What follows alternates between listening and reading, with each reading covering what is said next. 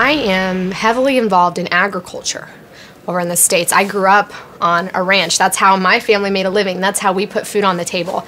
And one thing that we're constantly turning to in agriculture is science. And, whether it's genomics, developing better genetics, better feed, everyone has to eat no matter where they're from.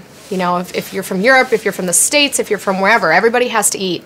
And so that's one thing that I really focus on, is just how science is ever evolving and affecting agriculture, because agriculture affects everyone.